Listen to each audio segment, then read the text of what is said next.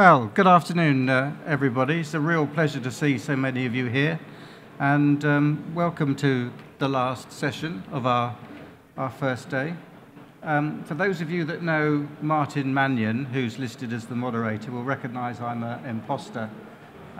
Sadly, Martin's not feeling very well this afternoon, so I've been asked to step in at short notice to fill his place. We're all part of a group called Independent Consultants Group, so it's a good demonstration of our abilities to step in when help is needed.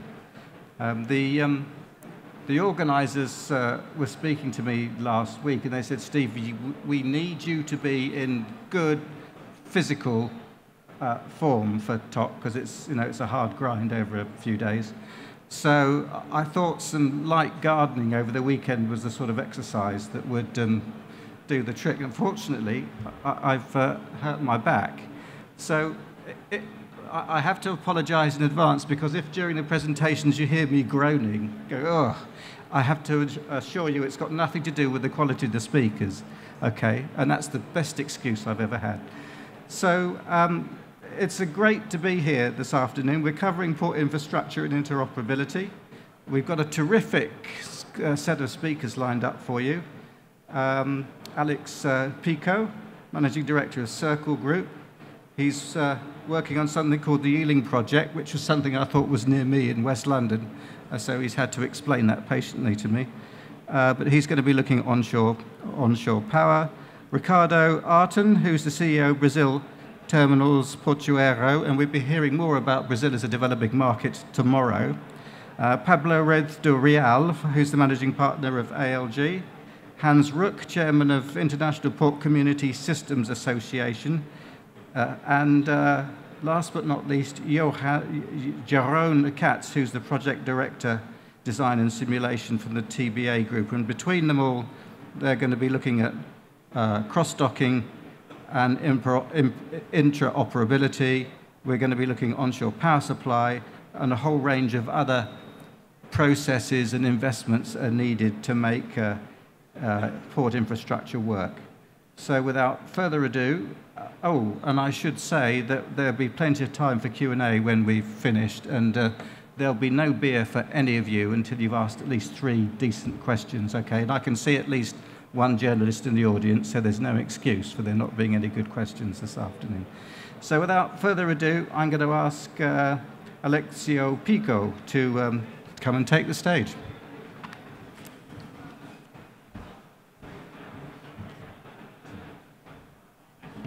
Thanks a lot. Good afternoon, ladies and gentlemen. My role, my 10 minutes today is just to speak about something a little bit different from my distinguished speakers later. So it's about Ealing project. That is a project about cold ironing in ports, co-funded by the European Union in the Connecting Euro Facility program. So let me see if this is working. Should work, but it's not.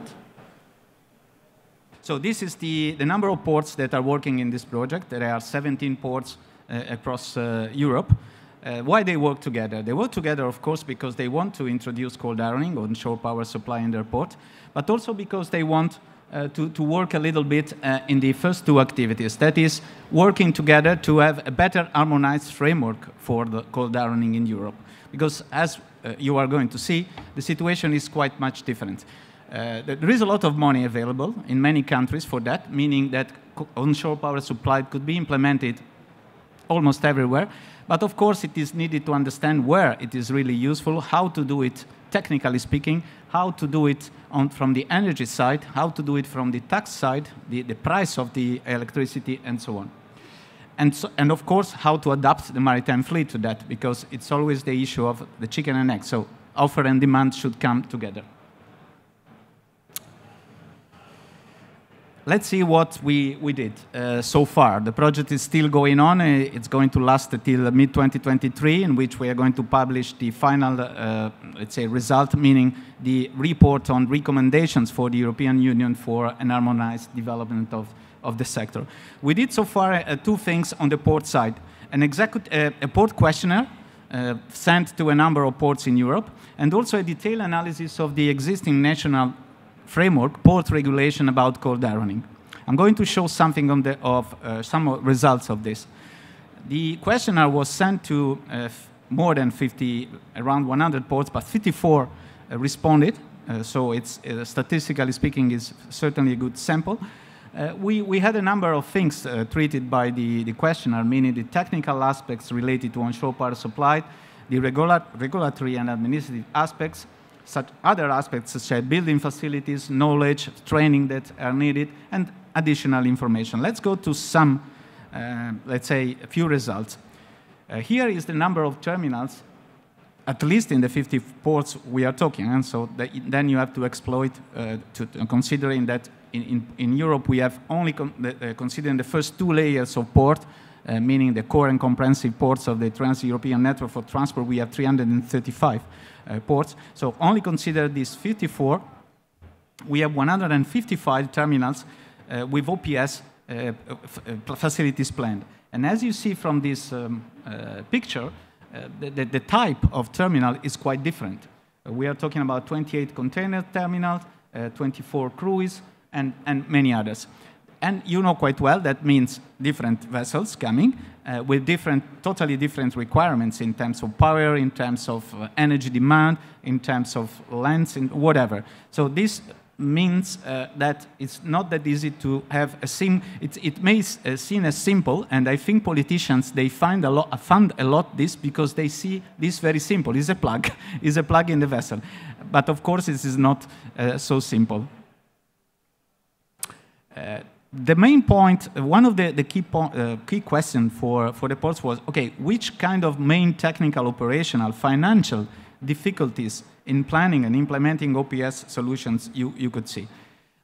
Of course, cost of installations, that I may say that now is a little bit declining, this barrier, for the fact that, again, funding is available. I can tell you one example, that is my country, Italy, in which, due to the National Recovery and Resilience Plan, a very big amount of money is planned for this. Meaning that the cost is not in even the main point, but then it's becoming who is really, managing the governance of the system is becoming who is selling the energy and who is deciding the strategy in terms of incentives. For this is becoming the issue. Of course, some technical things in terms of the capacity of the grid is important because the grid in many grids in ports, I mean, they were designed not for this. They were designed for other things. For sure, even from the energy side, may be demanding, and even more demanding in the last years, such as cranes, but not designed for this. So in many ports, even big ports, the grid should be expanded in order to make it happen. There is a lack of technical expertise and operational expertise. Ports are becoming more and more energy hubs for everything that is related to the energy transition we are living or the Green Deal policy. But still, they lack a bit of capacity in developing, technically speaking, those systems. Role responsibility expectations is really important, and incentives. The way in which the energy will be sold, there is a EU directive coming on energy in terms of taxation of the energy, or on the other hand, which kind of incentives you can give to vessels already equipped for this. This is a totally non-harmonized framework all over Europe. A lack of legislative drivers, you will see later on this. And also, the selection of who is going to provide the service is still seen, at least, as a barrier. The other analysis we did in the project is to have a look to the national, regional, or port regulations directly or indirectly related to the short-side electricity. We did a little bit of, let's say, analysis of the countries involved in the project, and as you can see from this table, some countries, they have already, let's say, a legislative framework that is very good in order to have something developed, let's say, in an harmonized way all over the country. Some of them not. That makes difficult the life of the providers, of course, of the energy sector, but also from the maritime side, the vessel side. It makes not easy to understand where they have to invest and how, depending also the possibilities that the different countries and regions have in implementing OPS. So still a lot of work to do. We did also another questionnaire on the maritime fleet adaptation, meaning that this time we asked shipping companies to reply and to give some evidence of the issues, and also a specific one that I'm not treating today, on classification society, class society, and also flag entities. Again, also in terms of the information required from shipping companies, we asked a number of things on the technical aspects related to OPS, and also regulatory and administrative aspects. I may say that, I mean, the answer, even more or less the sample we sent, the questionnaire was similar to the port. The answers were not the same. There is a little bit of reluctancy from the maritime sector to be totally, let me say, open in this respect. And this is a pity, because sometimes, I mean, the two things should really go in parallel. In this respect, I can give you a clear example on how also some complaints are running in Europe, but there are examples in which in some Baltic countries, the regulatory framework is really done in a way in which you could implement OPS only when you have the written agreement of the shipping companies to have the vessels equipped. Otherwise, you are not doing anything. And this is not happening elsewhere, and this could give a bit of issues. But coming back to the shipping, this is from the shipping side, the so-called maturity level of OPS, meaning that a number of companies, they have already available in ships the OPS facility, something they are planned, but half of them, 50%, this is more or less 50%, the big blue one, still they have the ambition to do it, they have in the strategic plan, but still they have not decided to do anything. That is not exactly going as, in principle, OPS is going to be developed in ports. At the same time, it's also true that shipping companies, they have to face an incredible numbers of options now in terms of, let me say, alternative fuels or decarbonization opportunities. And this is only one of them. But even in terms of cold ironing, so meaning switching off the engines in the ports, at least some of them, they are doing something different. They have batteries on board that they could recharge during the trip, and they can switch off the engine in the port and using the batteries. So they say, okay, we don't need any plug, we don't need to pay the energy because we are self-sufficient in ports. And still, this is a little bit of controversial. That's also why probably some of them, they have this ambition included in strategic plan, not really decided. Also taken into consideration that they have many other choices to be done in terms of new vessels, meaning, okay, new buildings, meaning, okay, which kind of alternative fuel am I going to choose? Am I going to LNG that is still anyhow transition? Am I going to ammonia that is still facing issues? Hydrogen for big ships is still something to come. Maybe for smaller, it's something more feasible in few years. So this is these are the barriers that they reported to us. Let me check the time. Okay, I need to finish. These are the barriers that they report. The cost of electricity is still an issue because it's totally different in terms of port by port, in terms of taxation, in terms of incentives. It's still very difficult to decide what to do. Of course, the availability of facilities. And also, one of the last one, I think is important because it's something that, if you are in the maritime sector, you know quite well. There are strict classification society requirements and safety and security aspects that sometimes are, maybe not taken into the right consideration before, supporting this sector to evolve. And still, doubts from stakeholders involved is more or less what I told you. From the shipping side, the many alternatives they have. I'm going to skip this one because I'm already late. I don't want to take it. You are going to see it. But anyhow, you see again the issue of tax and incentives. That is a key point in terms of who is selling energy, which price of energy, which taxation, and which incentives. This is a key issue, and currently the sector is different really port by port. I think this was the last one, so thanks so much for your attention. If you have any questions later on, I would be happy to answer. Thanks a lot.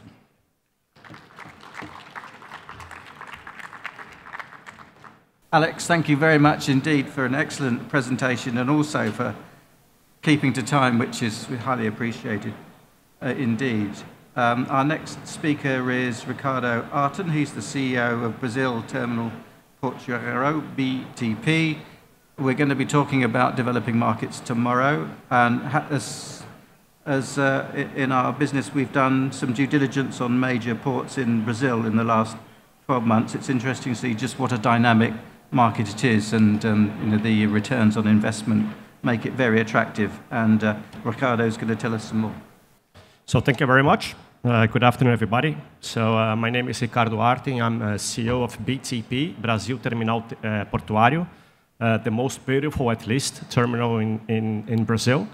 Actually, it's a state-of-art terminal. We are doing more than 2 million TEUs per year. Last year, we almost reached 2 million TEUs in throughput. I'm Brazilian, so of course I'm going to talk about Brazil. Of course, it is a TOC Europe, but of course I'm going to talk about Brazil. That's my main focus at this point of time. So the topic here is about capacity and also competitiveness, right? So I could talk about the technical details on, of course, this is easy. As higher that we have, as more capacity we have, more efficient we are as a terminal. More, let's say, the dynamics is much better. We can produce better. The productivity is much better. And then I'm going to challenge my competitor to do the best also. Otherwise, they will be behind. And this is a very good a positive snowball, if it's the right word. It's a positive trend. So once I become more competitive, my competitor will do the same. So I honestly, I could talk about the trends, the main drivers, the expansion in the port infrastructure in Brazil. There are many projects. BTP, for instance, we have our own project to expand our terminal, to extend our concession. Of course, it is a huge project. We are intending to invest in Brazil more $300 million. We have spent already $1.2 billion.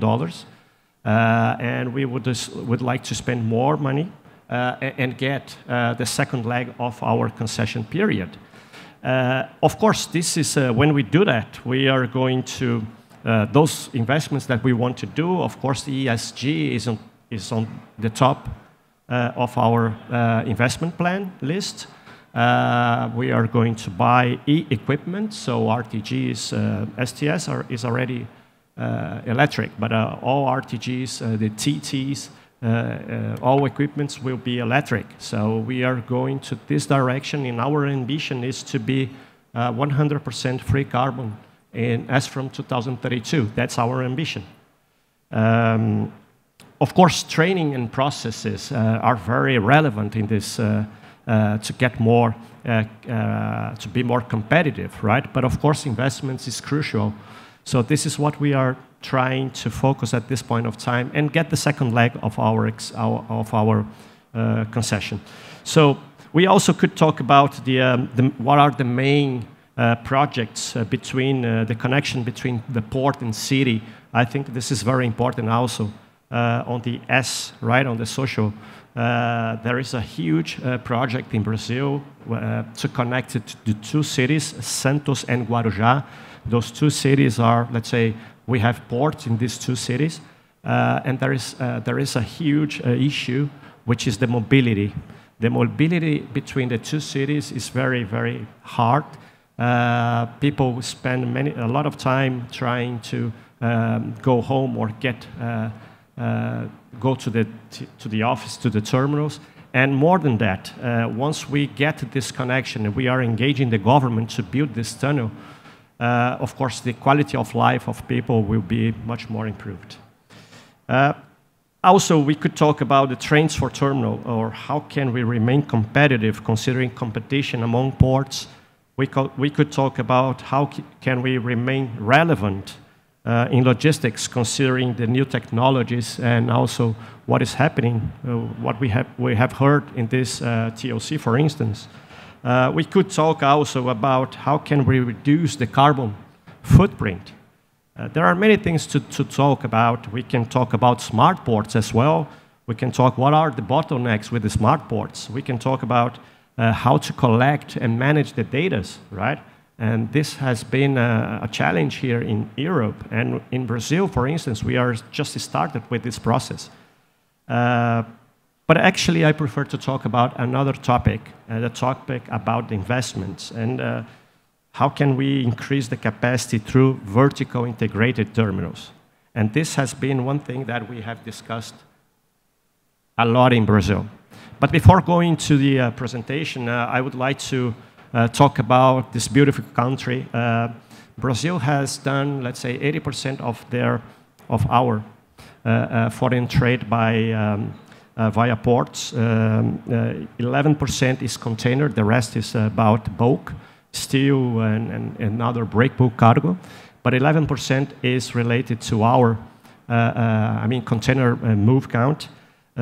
We have, which is about 12 million TEUs. From this 12 million TEUs, 37% is through Santos, which is about 4.7 million TEUs. And then we have more or less 40% or almost 40% of this volume done by BTP, almost 2 million TEUs. This is, those are numbers from 2021. Of course, there are many projects from the government trying to improve the move count. Even with these numbers, we are just 1.2% of the foreign trade. So it's very low comparing to the size of the country. The government has done big efforts to improve those numbers. They have launched the new law of cabotage that called BR do Mar, BR of the seas. And also they have launched a lot of tenders, public tenders to get or to attract investors to operate terminals in Brazil. But the main point is the country is huge, right? It's about 212 million people consuming, right? We have more than 8.5 million square kilometers. We have 7.4 thousand kilometers of coast kissing the Atlantic Ocean.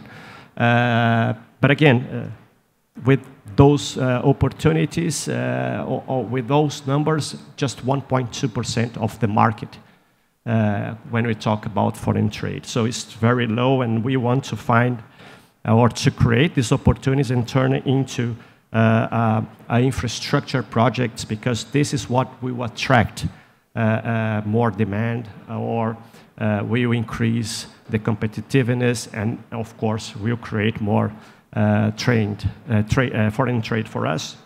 And then comes the opportunity. How can we speed up this process, right? For logistics, in our point of view, is with the vertical integration.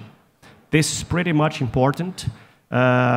Just to have an idea, one big difference between a vertical integrated terminal and a vertical integrated terminal is that the non-vertical integrated terminal used to invest only when the demand comes. The vertical integrated terminals, we used to invest before the demands. And of course, creates an environment to attract more business. And that's what we want to do in Brazil. Just to have an idea, that's the relevant market in Brazil. We are discussing what is the real relevant market for Santos Port. It's not only the 3 terminals that we have there. We have in Santos Port, we have BTP, we have DP World, and also we have a local operator that calls Santos Brasil. But our relevant market is much bigger than that. It's not only Santos, it's Rio de Janeiro. We have also ports in the south, Paranaguá, Santa Catarina. Those ports compete with Santos, right? And this is very important to understand because here in Europe, for instance, we have some examples that not only ports within the same country, but ports with different countries competing. So we have Hamburg, we have Antwerp, we have Rotterdam competing among themselves. So it's very important to see how can we get this competition and how can we create more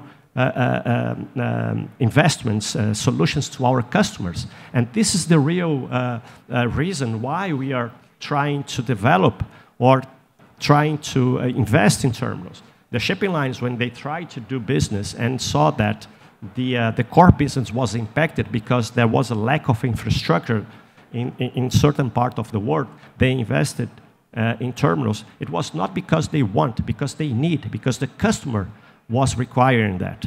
And this is very important to say. We are still far behind what, comparing to the trend of what is happening here in Asia and also in Europe. And we have to follow this trend. If you go to the vertical integration, I don't know if you know this company. Sorry about that. I don't know if you know this company here. That's Mercado Libre.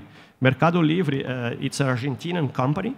So the biggest e-commerce that we have in South America. Actually, they became a marketplace that developed and also delivered the goods on the customer house.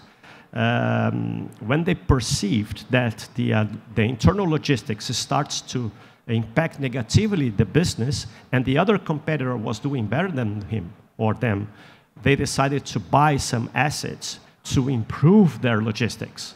And then they became not only an e-commerce or a marketplace to a company that sells and delivers the cargo as per customer needs.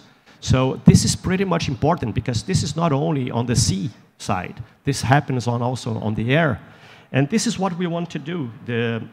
We have as a conclusion, I think it's important to, if you want to real step up from this 1.2% of the global trade, we have to find a ways not only to make some restrictions, because there are some local operators that would like to block vertical integrated terminals to participate on new tenders. But actually what we have to do is to invite those companies to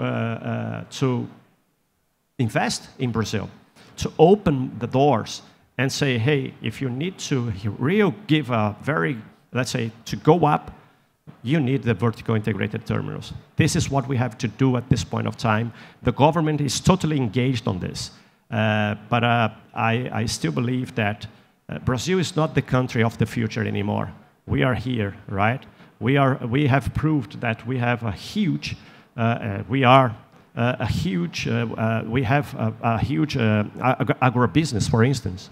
We have proven also that the BR do Mar, the new law, will improve the cabotage. We also we could see that we have been prepared to receive vessels from 366-meter LOA vessels in Brazil, in Santos. All these investments, of course, will not be a success if you don't have the vertical integrated terminals. So this is what I have for today. It's crucial to be prepared for the new future, attending this demand, and I'm totally confident that Brazil will reach the next level of competitiveness with this kind of terminals. That's it. Thank you very much. I'll be pretty much happy also to answer all questions that you have. Thank you.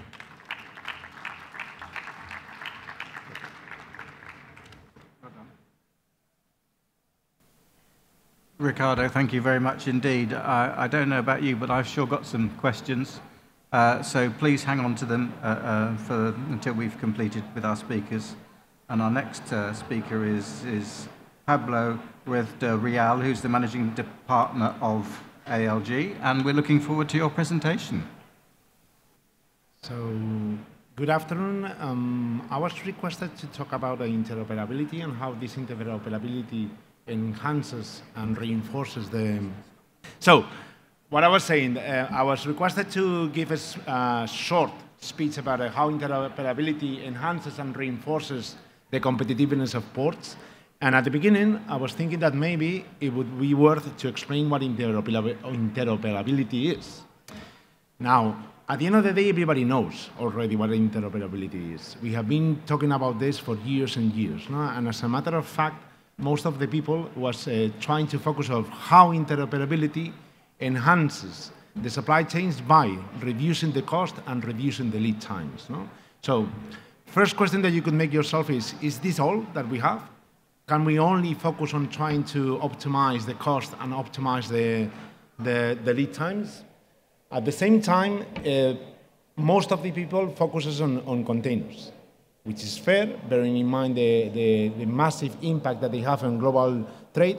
But nevertheless, especially in the European market, we cannot forget that more than 55% of the overall trade is driven by bulk. And if you think about it, being able to improve the supply chains of commodities, being able to improve the cost, the lead times, and the service of these type of supply chains has a massive impact on the sustainability and the competitiveness of not only the trades, but also the ports. So what I've done today is I've brought two illustrative examples of how two different supply chains, the import of agribusiness and the export of steel, can take advantage of the need to enhance and ensure the interoperability to further develop their business. It's not only about how we can ensure the interoperability, it's bearing in mind that we need to develop that interoperability, what else can we do? Now, as a background, just as some key facts, agribusiness, as you know, agribusiness trade is dominated by traders. Traders are almost in every single stage of the supply chain up to the port of destination.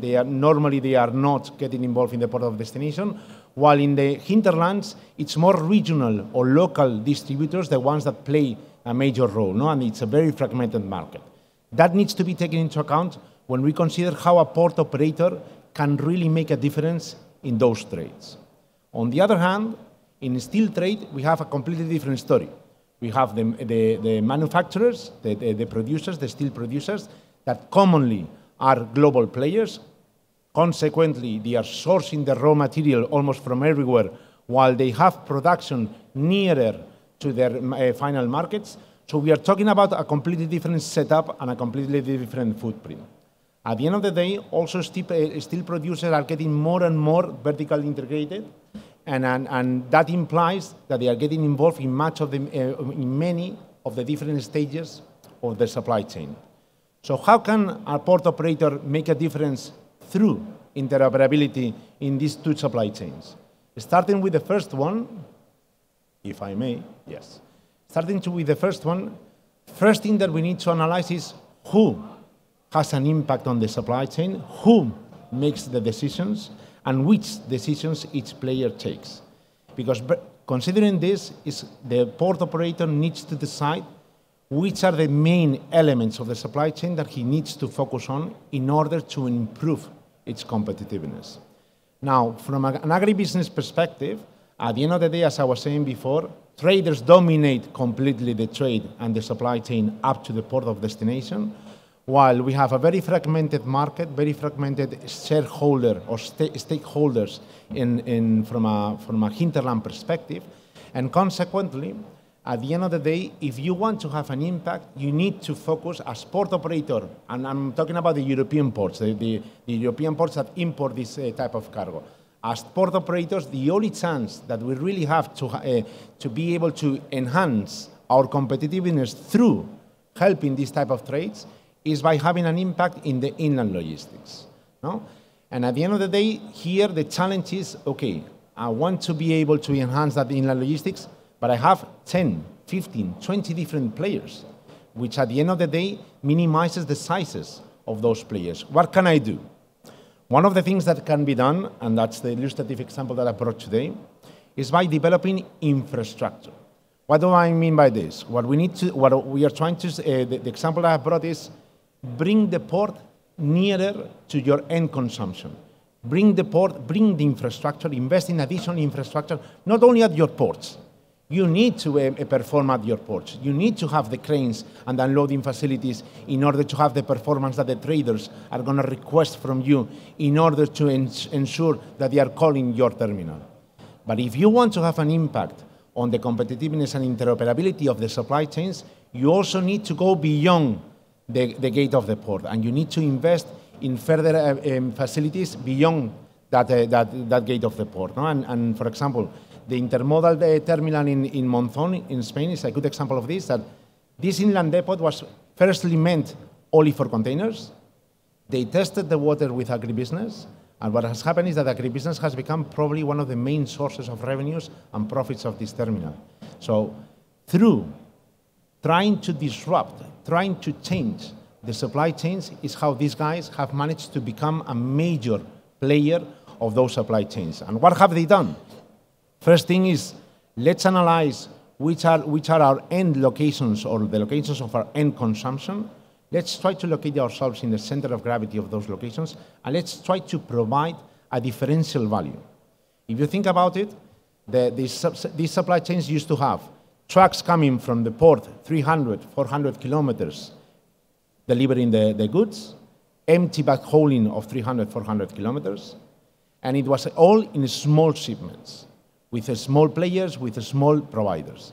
Now what has happened is that the port has become only 30 kilometers from the end destination. The breaking down of the cargo doesn't happen until that 30 kilometers from the end destination, and consequently, you have maximized the economies of scale, the synergies, and as a consequence, not as a target, as a consequence, both savings in cost and lead times have been achieved. Now, that would be the typical approach for interoperability. But what goes beyond this is the fact that once you have positioned yourself as partner of your customers, you can start providing them much more services that will add revenue streams to your business plan. So it's not only a matter of investing in infrastructure to ensure the interoperability, it's take advantage of those infrastructure in order to further develop your value proposition and consequently generate new revenue streams. Now, if we focus now on the steel trade, this, as I was saying before, is a completely different story. We are completely different dynamics. Here we are talking about the exports, where at the end of the day, the global players, the global manufacturers have a major role in all the decision-making process of the logistics. And at the end of the day, the only way you can really have an impact is by trying to, first of all, understand what are their main concerns. And for a steel manufacturer, the main concern is, I cannot have any type of disruption in my production. And in order for that to happen, I need to ensure that I am able to take out the cargo from my facilities, the sooner, the better. That needs to be combined with the demand that you have locally and the demand that will be generated as an international export. So if you think about it, at the end of the day, the consequence of all this is that the connection, the shuttle service that needs to happen between the plant and the port is paramount.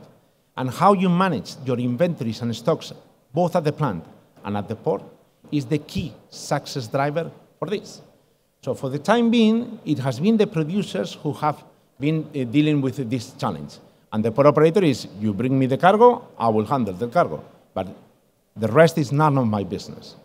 On top of this, we are talking that many of these vessels have many different end customers, many different SKUs, many different type of products that need to be handled, that have different type of requirements of how they need to be handled, and consequently the complexity of the whole setup of the planning and execution of those supply chains is enormous. So how do we tackle this? It's by partnering with them in order to ensure that we become part of the solution. The port operators need to stop thinking I'm a stage of the supply chain, I deliver the performance that I need to deliver in my yard and in my berth, and that's it, end of story. They need to go beyond that point. They need to become logistics partners of the customers in order to, first of all, understand what are their actual concerns, and secondly, provide the appropriate solutions that at the end of the day, they will achieve savings in cost, they will achieve savings in lead times. What is more important? They will anchor cargo to their terminal while generating new revenue streams for their businesses. So at the end of the day, by solving a problem of your client, you are generating more business for yourself. Now, if you remember, when we were talking about agribusiness, we were saying, you need to invest in infrastructure, you need to bring nearer the port to your end destinations. In this case, it's a completely different story. In this case, first of all, we need to vertically integrate, and at the end of the day, try to have more control over the supply chain, try to have more a say over the decisions that are being made from a logistics perspective, that's one. But what is more important is invest in technology and processes. Technology and processes. Technology and processes. Because at the end of the day, more and more, what we are going to see is that commodity-driven supply chains are going to demand the same level of traceability, control, monitor, and quality of services that, for example, the containers is used to receive now. So, and Brazil, I'm sure is a good example of this. The more we enhance the actual service that we are able to provide, the more we anchor the cargo to our terminal. It's not only a matter of investing in, I'm going to invest in bigger, higher, quicker cranes. It's not only about that.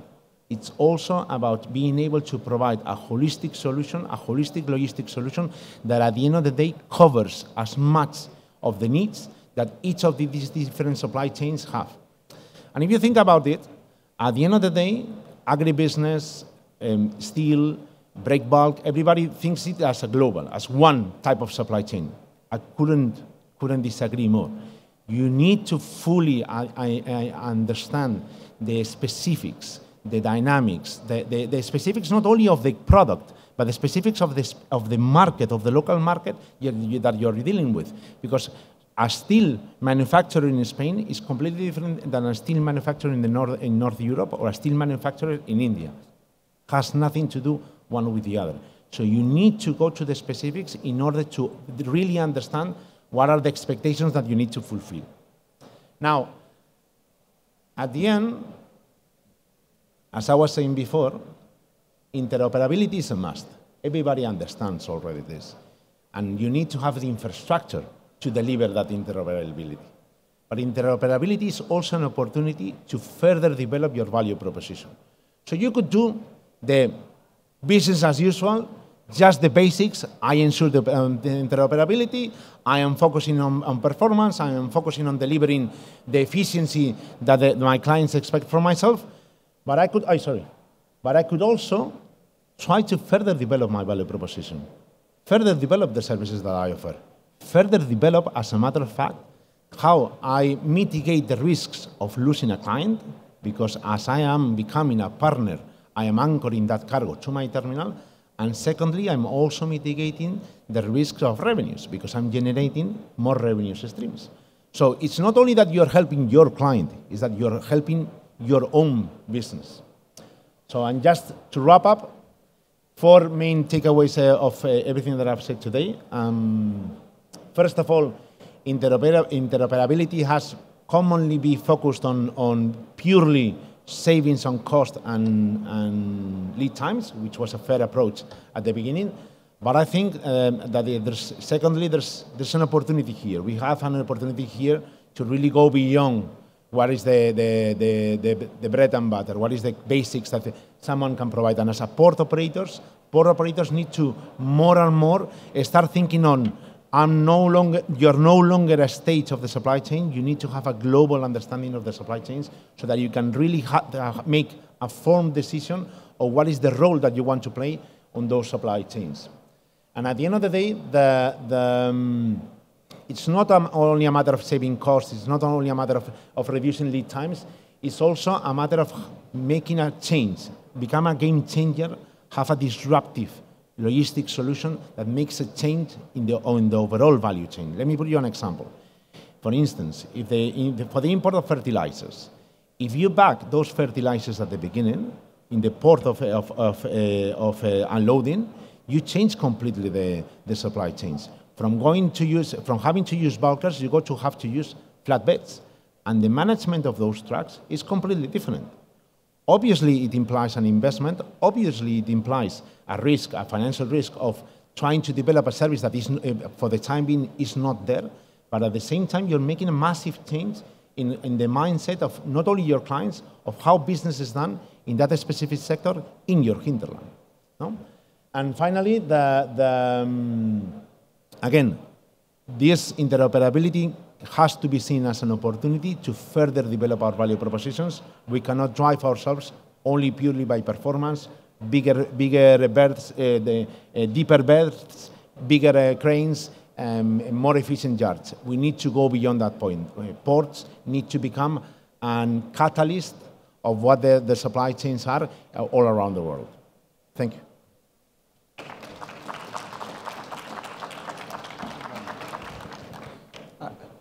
I don't know about you, but I feel a bit breathless after that. I mean, I think we got about 40 minutes of data in just over 10 minutes. I'll just give you a couple of seconds just to catch your breath. One of the things I forgot to say, and I must apologize to our erstwhile speakers, is that we operate a demurrage system here. So if you go over time, there is a penalty charge, which is measured in martinis, and I reckon I'm up by about 3 or 4 at the moment, so I'm looking forward to this evening. I won't tell you who the speakers are. We'll have a private conversation about that later. But in the meantime, let's hand over to Hans Ruck, who's the chairman of the International Port Community Systems Association.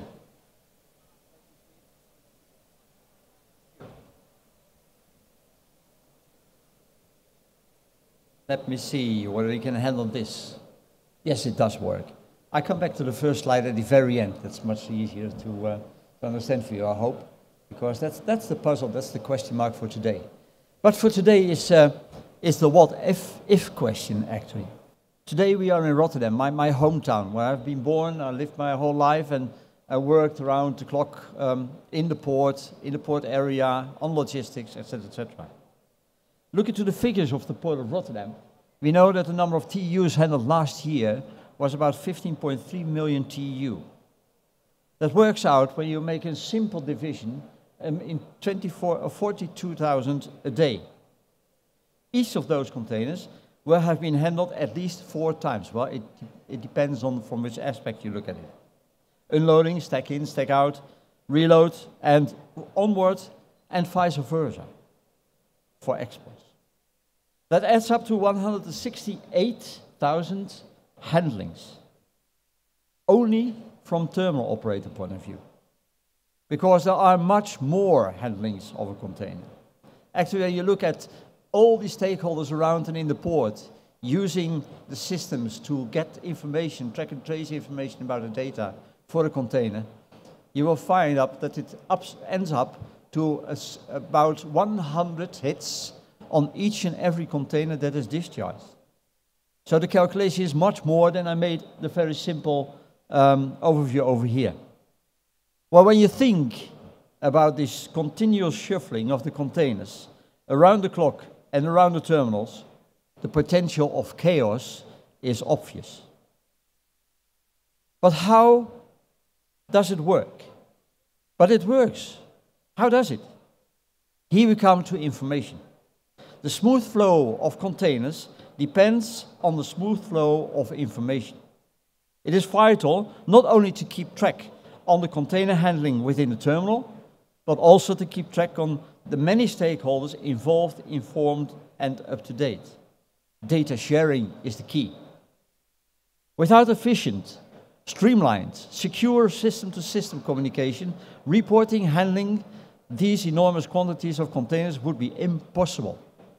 Here we are talking about the biggest port of Europe, but in reality the same applies for the ports globally, big, medium or small.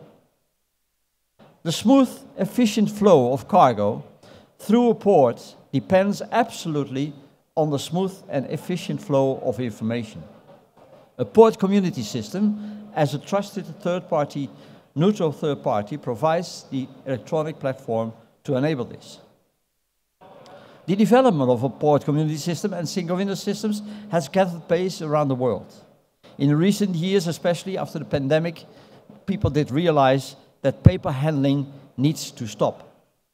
A number of factors in this case In our global economy, trade volumes continue to increase, and supply chains have become even more complex and critical.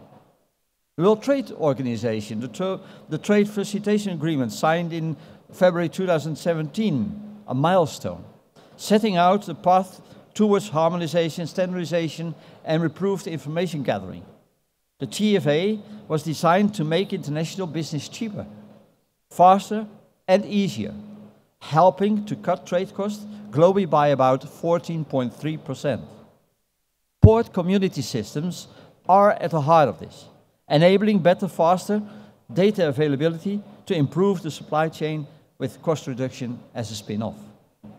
The acceleration of digitalization throughout the maritime sector, especially in response to COVID-19 pandemic, is also one of the factors. And last month, a push came from the IMO fall, that from May 2022, it was announced that the use of single window systems all around the world for ships data exchange became mandatory as per the 2024. So the smooth, efficient flow of cargo through the port depends absolutely on the smooth and efficient flow of information. What is the role of the International Port Community System Association, IPCSA? Well, IPCSA represents sea and airport community system operators, sea and airport authorities, and single window operators around the world. IPCSA has expanded rapidly in both membership and influence since it was founded in 2011, so a young association actually. Last year we celebrated our 10th anniversary with a decade of achievements. Port community systems play such a critical role at the heart of millions of smooth cargo flows every day. And yet, before IPCSA was founded, port community systems operators did not have a voice. There were no organization around it, no lobbying presence, and no common champion for their causes. When IPCSA started in 2011, our immediate priority was to tell the European politicians and decision makers what the port community system actually does. The concern was that the policymakers working on the European Maritime Single Window from 2010 seemed far too keen to reinvent the wheel. But let's get back to today. Today, IPCSA acts on a global level on behalf of our members. We are recognized by and work with the United Nations, International Maritime Organization, World Customs Organization, World Trade Organization, the World Economic Forum, and many, many more, I can tell you. We create awareness about the existence of and value of port community systems and single window operators globally. We work hard to get the message across. Port community systems and single window systems deliver extraordinary reduction in handling time, port operations, and costs in the port where they exist. This is exactly in line with the aims and aspirations of the Trade Facilitation Agreement I mentioned earlier. It's all about interoperability. There are numerous so-called use cases of case studies where the introduction of port community systems has reduced delays in ports from months to weeks, from weeks to days, and from hours to minutes even. Without system-to-system communication, without interoperability, by using international standards as far as possible in communication of logistic data, this would have been impossible. Apart from our efforts to emphasize the importance of a port community system, a part of any port's critical infrastructure, IPCSA has taken lead in creating a unique cross-border data exchange platform between port community systems and single window operators. Oh, sorry, I have to go back. Right. It's our network of trusted networks. Am I on the right slide? I don't know anymore. Let me see the next slide in. Yeah, it's this one. That's right, that's the right one, sorry. So, our network of trusted networks enables vessel voyage and cargo tracking. Track and trace information to flow easily and securely between trusted, neutral, third-party platforms, getting rid of black holes of the information along the supply chain. And we all know that the supply chain relies on all the information, and the weakest link makes it difficult to get everything done in the right way. This information is exchanged in a trusted and secure way based on the neutrality of the parties and the parties. And, of course, this data exchange is only authorized on behalf of the customers of the port community systems. No data is stored on the exchange platform. It is stored only on the platform of the port community system that receives the data. It is up to the sending port community system, on behalf of the customers of the port community system, which data is allowed to be uploaded to the receiving port community system. The network, trusted network, is enabling an additional step in improving trade facilitation and in line with today's subject, interoperability, port interoperability, by adding additional features for the fast and smooth delivery of cargoes and containers. The past few years, there it goes. The past few years have certainly taught us all, that we can never know what next crisis will be. What we have also learned is that sometimes a crisis helps to see what we must do together. That was particularly the case when the Ever Given got stuck in the Suez Canal. A lot have forgotten that already in the meantime. We all remember the queues that were built up as the world's container ships waited to enter the canal, such a vital artery for shipping. Of course, there was soon enormous demands from the shippers, waiting to know where the cargo was and when it might have arrived. Difficult to get it done. What has been done by the port community system operators on the coastal side of Europe, they made a website, each of them made a website, where with key information the shippers could find the information they needed to know about the ships, about the cargo and the whereabouts on the sea. That site has been hit a huge number of times in the very beginning because the people were puzzled. Where is my cargo? When does it arrive? On which terminal will it arrive? Because all the ships cannot come to one terminal. On the physical side, collaboration between the terminals operators was crucial. When the blockage of the Suez Canal was finally cleared, of course, it was like the cork of a bottle.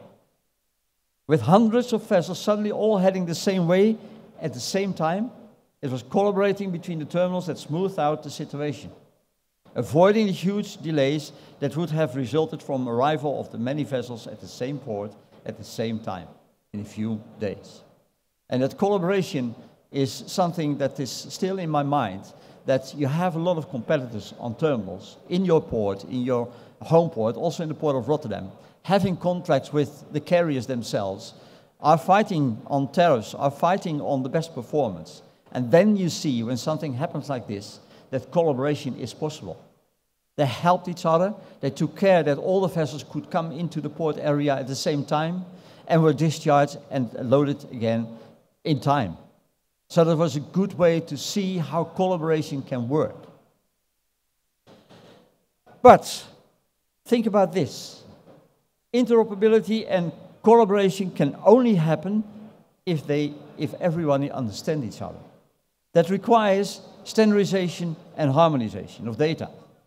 While the port community system and single window is the enabler for everybody to engage in the community of the port area, they only work because everyone shares the data in a standard way. As an organization, IPCSA is a champion standing on the pulpit to embrace standardization and harmonization, and is strongly committed to this. IPCSA is home to the project group, which develops and supports the electronic reporting requirements by authorities for vessels entering and leaving the port area. Protect has closely links to UN CFACT and the IMO4 committee and many others.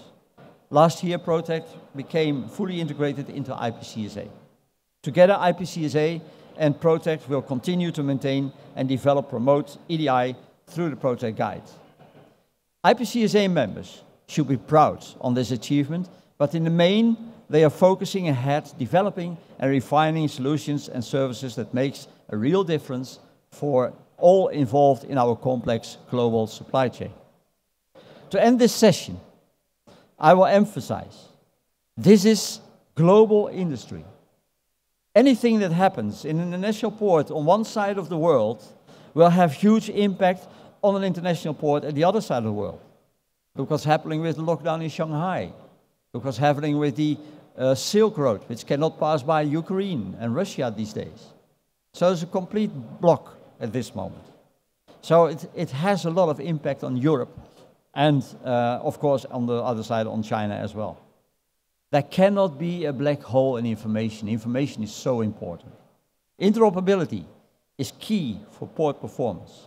But there can be interoperability without collaboration between stakeholders in and around the port. We need collaboration, common standards, and a real willingness to change.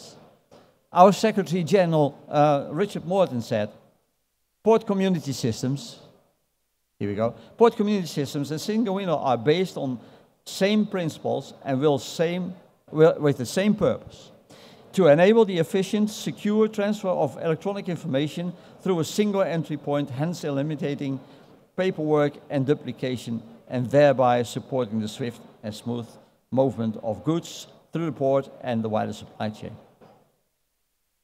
Really my last slide, ladies and gentlemen, and it comes back to the first slide.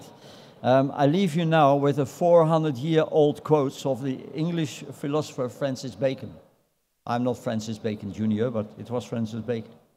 The first and best one is ipsa scientia potestas est, meaning knowledge itself is power.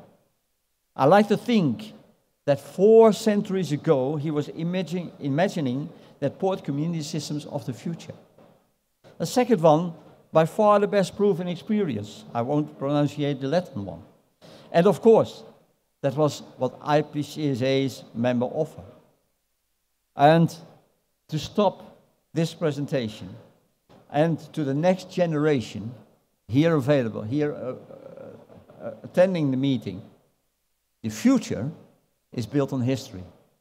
Let the future be soon your history to improve the transport supply chain in the coming decades. Thank you.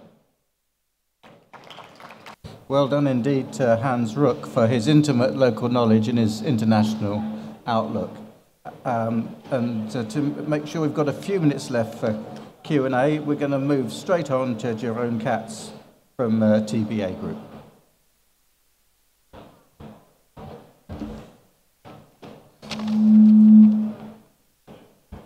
Yeah, thank you. Thank you also for still being here. I heard the party already got started somewhere. I'm going to talk today about cross-dock facilities, and specifically cross-dock facilities as ports.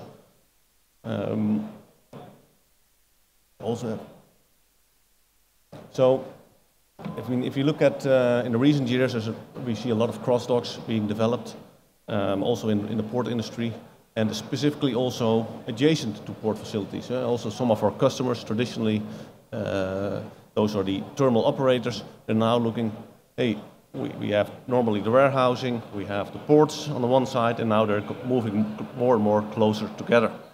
And you see a few examples here. For instance, Maasvlakte 2 is going to have a large cross-dock facility by 2023. Also, the Georgia Ports Authority is developing a near-dock facility at their site. So that's what you see, the lower rendering at the bottom, where you see the cross-dock with some storage, and in the background you see the container terminal. So it's a connected facility, so it's an internal road, so trucks don't have to go via the public road. They immediately have access to the cross-dock. And, well, as said, why are those? I think the batteries, it's assuming that the battery is. So in general, and it's not only for the cross-docks near terminals, why do we see the development on cross-docks? I mean, it's on one hand a demand for faster delivery times. Customers want their ordering their packages, they want them faster. And on the other hand, we have in the last years the congestion in ports and also in warehousing. I mean, we see a shortage on staff, the whole supply chain is slowing down, and still there's a demand for how can we get the cargo faster. And that's also where the cross-docks come into play, where they don't move the cargo first to the close by warehouse, immediately it goes to the cross-dock and it goes inland. And so that's why we see quite a demand for it. Of course, it's also about the cost, reducing the inventory, getting to the customer faster, but also reducing the transport costs. And also those, as you know, have gone up quite considerably in the last 2 years. So how can we increase the efficiency and reduce the cost of transport? Yeah, and there the cross-dock or transload facilities come into play.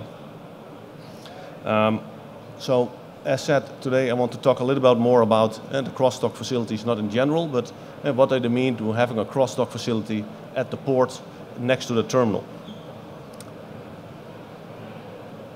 How it goes. So I want to touch on 3 key benefits for the port area in general of having that close by, as you've seen in the example, so really next door to the container terminal.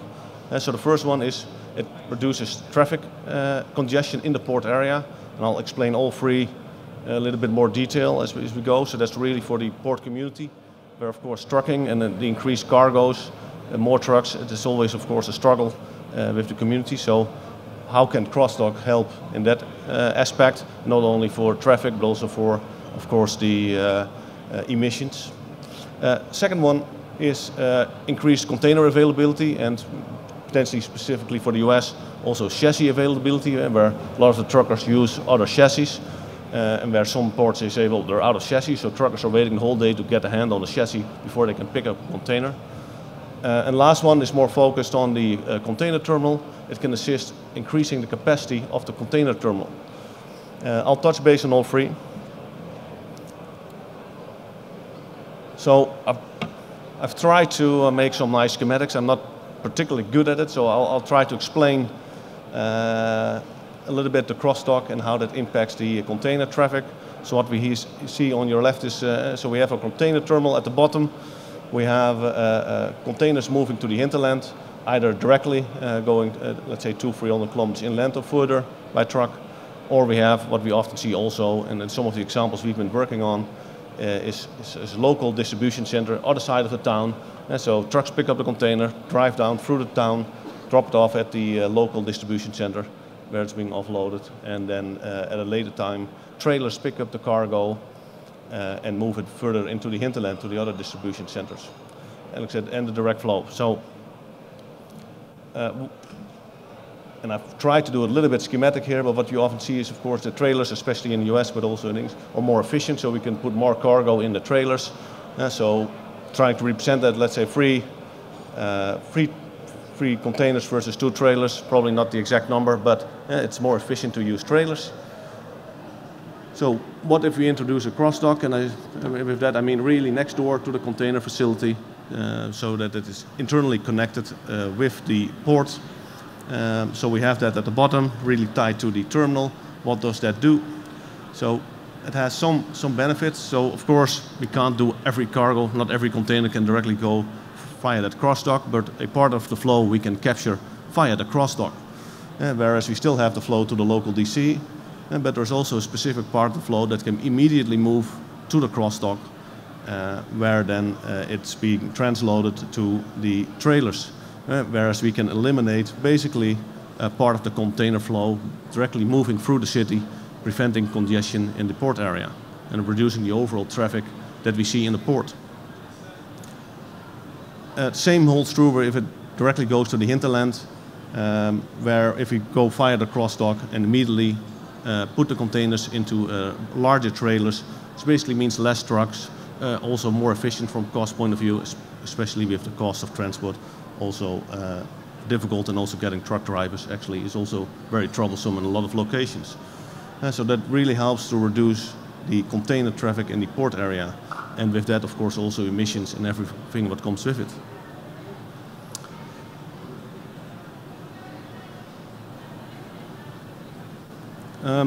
Then already said, mentioned specifically in the US, for instance, the chassis and container availability. With warehousing often being full at the moment, what we see is often the container sits longer in port, or they're transferred to the warehouse, but they sit there for a couple of days before they can actually be handled. So occupying the containers, but also the chassis that are unavailable because they're occupied by the containers. So what we see is with the availability of a cross-dock, bring the containers there. You don't need a chassis or something else because it's used by internal transport. And as soon as it's being discharged at that cross-dock or emptied and moved into the availability of the trailer, that container immediately becomes available to go back to the supply chain, and also the chassis remains available. So that frees up the equipment. Yeah, and that helps quite a bit to solve that problem as well, or to alleviate, and won't solve it entirely. And that, perhaps the last one, specifically for the adjacent terminal, what we see is it can assist in increasing the throughput capacity of the container terminal. And where we see a lot of terminals, trucks, well, warehouses are typically open up early in the morning, close at the end of the day. So also all the traffic going there will typically arrive at the container facility during daytime hours. So even though some terminals are open 24 hours, very little trucks arrive at night. Well, the idea with the cross-dock is that we, instead of an external truck picking up that particular container, it's being done by an internal truck. So you could do it at the convenience of the container terminal when there's basically capacity available. And so you would be able to move those containers towards the cross-dock facility outside of your busy gate hours. And that allows you to basically utilize the equipment more flexibly. And for instance, let's say we can handle 200 trucks per hour. If 50 of them have to go to the cross-dock, we can take them out of that hour, handle them at night, in the evenings, or very early mornings. And it gives me another 50 spot for basically another 50 trucks in that hour. So I'm trying to basically spread out truck flow during the day by doing my internal moves to the cross-dock in my off hours and really utilizing the equipment. And potentially, we've seen dwell times increase rapidly, containers aren't moving. By utilizing the cross-dock, we can get containers off-site, creating also more space on the terminal. Well, what we see here is one example of a cross-dock that we evaluated for a customer. So what does it do, especially for the container terminal? Well, in this particular case, yard capacity was not a problem. They had plenty of space still, but handling was a constraint. They had a fixed amount of equipment, difficult to add more, where they were stuck at about 1.2 million lift capacity per year. But by moving cargo to the cross-docks, doing the moves at moments they can actually, are basically underutilizing, they were able to push basically handling capacity of the facility to 1.4 million lifts. And so that allows you, and it shows that, hey, by utilizing the cross-dock, it also benefits the container facility as well. So, in summary, I tried to keep it a little bit short, given the time, but and those cross-dock facilities at the port, are basically needed for capacity. I mean, there's a short of warehouse space. The whole market is slow, so this speeds up the delivery times of the cargo. Secondly, it will support in the traffic congestion in port areas, trying to keep trucks out and reduce the whole truck flow as well as the carbon footprint. Frees up the equipment, containers, chassis, helps that, and of course, last but not least, increases the efficiency and capacity of the facilities where they're placed. So there are, in that sense, quite a few benefits of having those cross-dock facilities, and it's also, I think, the reason why we're seeing a lot of our customers are really evaluating what does it do for us, and it's definitely picking up and being looked into. And that was it. Thank you. Jeroen, thank you very much indeed for your excellent presentation, and welcome to the speakers back onto the podium. We've got some time left for questions. I thought Jeroen's presentation on cross-docking was really interesting, and I wonder, why we haven't done more of this in the past, whether it relates to capacity on the terminal, whether it relates to the coordination and communication with the final customer, and perhaps that might be something that Hans Rook's port community system has helped. Also interested in some of the statistics that came out today, and I was quite surprised at the small percentage that containers occupy in terms of trade, but I wasn't sure whether we were talking volume or whether we were talking value, but we can come back to that.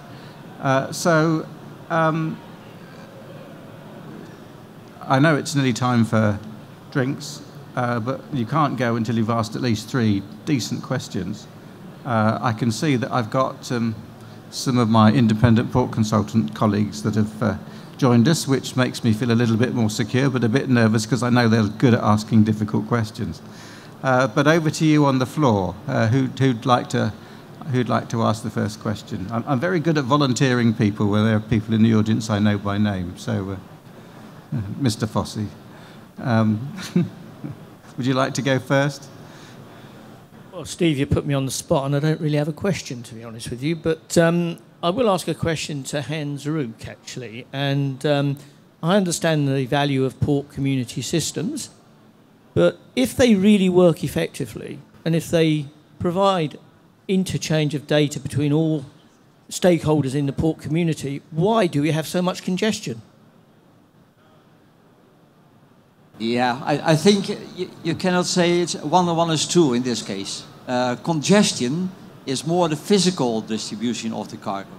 And don't forget, it depends on which kind of port you're looking at. There are a lot of ports around the world that do not have PCS at all. But when you look at the ports where PCSs are operating, especially in Europe, and we see a lot of development going on in Brazil these days, but especially in Europe, you see that the port make a lot of advantages of that. The congestion in the port is sometimes a luxury problem.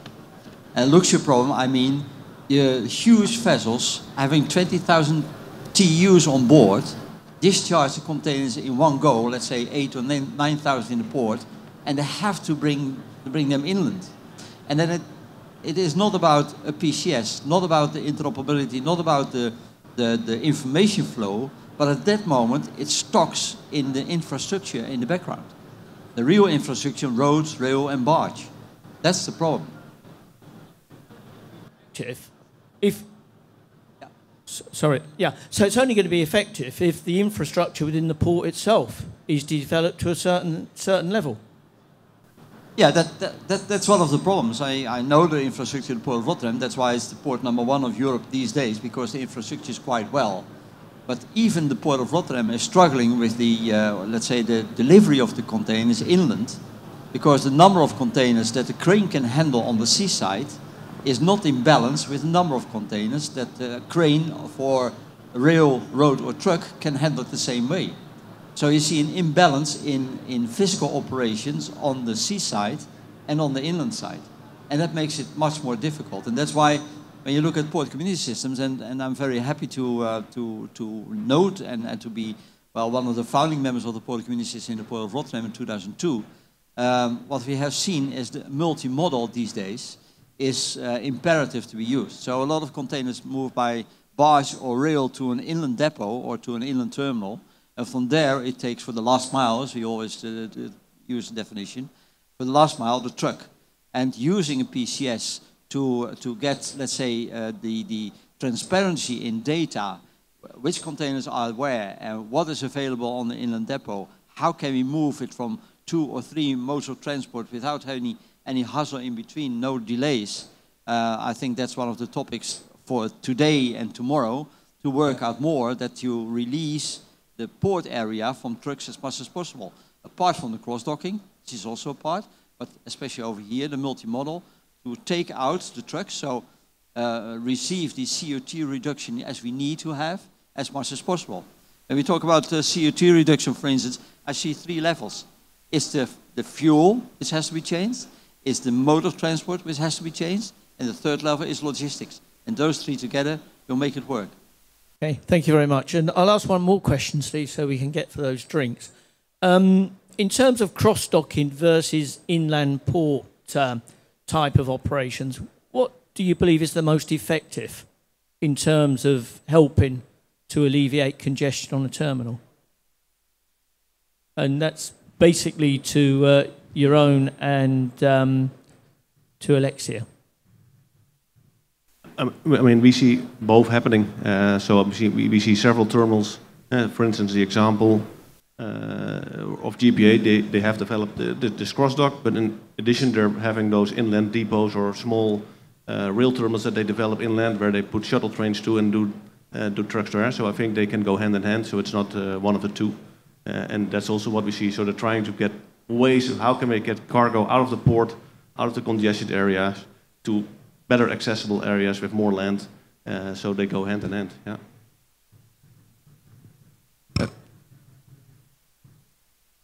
The panel like to comment? Can you hear me? Yeah. Okay, so I can add something on the first one, because I mean this one I'm not very expert on, but coincidentally, even if I was talking about OPS, we run as a company port community system in the port of Trieste. So I can a bit ask to the answer to the first question. I think what is really important in a port community system is that, of course, is alleviating in a way the deficit of infrastructure, or real infrastructure, and this could reach a certain level. Then infrastructure is what they are. If you like some of infrastructure, it's what it is. An example I could give to you is that in Trieste we are now having a certain kind of traffic light to stack trailers in an inland terminal that's very close to the port before arriving to the port in order to alleviate the congestion in the last 10 kilometers. This is an example of what a PCS could do, but at the very end of the game, the limit of infrastructure is what it is, and you cannot supersede that in a way, but you can alleviate this. Very good, thank you. Who'd like to ask a question from the audience? Here at the front. Please don't forget to tell us who you are and who you work with. Suhail Mahani is my name. I'm from Hamburg Port Consulting and quite new in the business to this industry. And what puzzles me, coming from different industries, is this level of this non-willingness to share. I find it so amazing that there's a kind of thinking which is so rigid, hierarchical, doesn't want to share, and believes while not sharing to get everything and keep everything. For me, it's not a technological problem. I mean, it's so obvious that you need to share data in order to avoid congestion. I mean, you don't need to study to know that.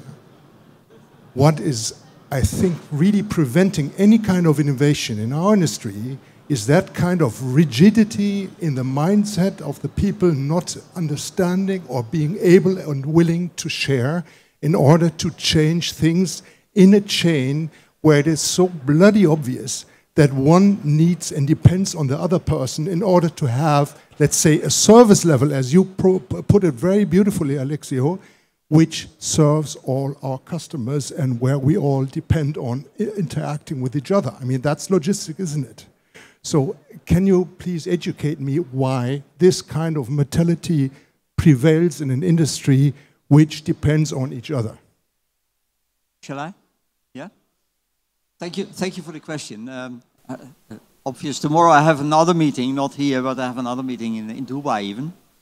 And there I speak about data sharing. And the topic, or let's say the words to start is sharing is scary. What we find out all over the world, and my topic in PCS development, whatever development, is stakeholder management and change management. We always say PCS is not an IT system, PCS is all about change management. When you have a box of cards in your hand and you don't have players, it's nice to have the box of cards, but you cannot use it. It's the same with the IT system, being a PCS, and when you don't have the players collaborating with each other, working with each other, sharing with each other, you can forget about the working and how to get it done. Then you have to go back to the fundamental things, and the fundamental thing is communication. Communication and communication. Make it transparent to the CEO and to the people, the CEO also to the people on the work area. Because when we came with PCS development at a certain moment and change management, you go to a company and people are looking to each other and say, oh, he's coming to ruin my job. And that's not the case. So then they hold back. So you have to be very open, very transparent what's going to happen. You have to change your mindset. And I always say, when I talk to people, you did already, because you're using an iPhone, you're using an Android phone these days. You didn't 20 years ago, so you have changed already. And then you see the mindset is going different in a different way. And sharing the data means, what are you going to share? I can imagine that shipping agents, forwarding agents, and carriers and terminals and each other will not share each other's data in total. But it is about the data that they do already share by paperwork. Sending paper to bilateral to person 1 or have a phone call to person 2. And now you get a system where you can share the data and you will find out that there's one truth of information, one truth of data, which makes it much more easier for all parties to be used. But it's a long, long way to go. And it's all about communication, all about transparency to do so. Yeah? I think most of the panel share your frustration, but we'll let them speak. Think. Oh. No, I was going to say that the mirror that we should look at is the aviation sector, where they have an obligation to share the information. It's not whether they are willing to share the information, it's that they have an obligation to share the information. And whenever there is a smallest issue, all the information needs to be shared among all the different stakeholders. But if you also allow me a joke, careful what you wish, because if they share all the information, then the consultants, we are no longer required. So. Thank you.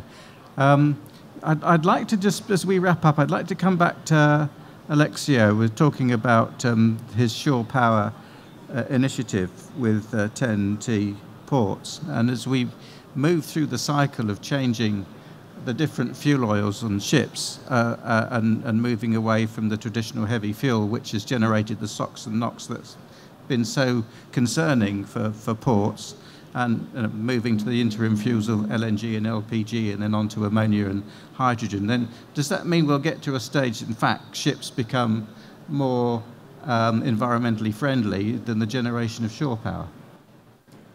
Yes, that is a trend for sure.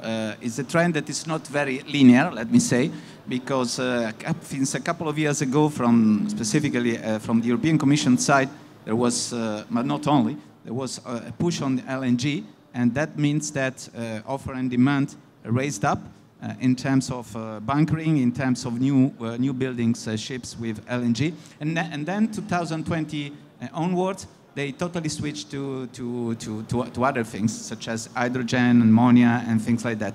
That is making life a little bit complicated for the maritime sector, because as you can understand, when you have a new building, it's for 25 years, and so you need to do the right choice. And most of the companies they are waiting also for this not clear framework in terms of not even legislative, that is still to come, Fit for 55 with the new regulation on alternative fuel, the EU fuel maritime storage. Even the framework on the legislative side is coming, but also how the market is evolving. So in a way, OPS, cold iron, is really a portion of all the different possibilities, and it has to be combined with the others. And it certainly is not easy. Certainly it's something where consultants could be helpful in this respect.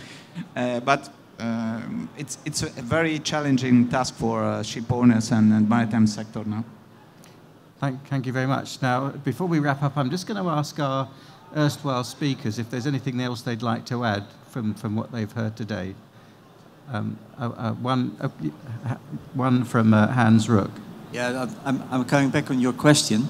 Have a look at two methods of let's say, including the people where you talk to and where you go hand in hand to new developments. That's cutters and bridges. Look at cutters and bridges at the methodology, and you will find out that that is kind of way to get them more involved in the process from the very beginning till the end and make your ambassador. So you're not talking a lot. No, they will be your ambassador, and they will come around and say, you should do it that way, you should do it this way. Please look at cutters and bridges. Right? Okay, I've actually got 2 or 3 more questions, but I'm not going to burden you with them, but I'll try and catch Ricardo and Pablo afterwards, and we can perhaps have a chat over one of those martinis that I mowed from the speakers. Thank you all very much for being here. I hope you found it an interesting session. We've certainly galloped through lots of things and delivered a lot of information, so I hope you've managed to keep up. And you're probably aware that the presentations will all be available online after the event. Now, tomorrow morning, starting at 10 o'clock, we have another speaker from the EU, and she will be talking about the regulations in terms of the fuels for ships, which will carry on some of the dialogue that we've already had. But in the meantime, thank you all very much indeed for your attention this afternoon. I can see a quick straw poll showed that 99% of you managed to stay awake throughout this afternoon session. And in particular, thanks to the speakers. They've done a lot of preparation, given us a lot of information. Gentlemen, you've been great this afternoon. Thank you very much indeed.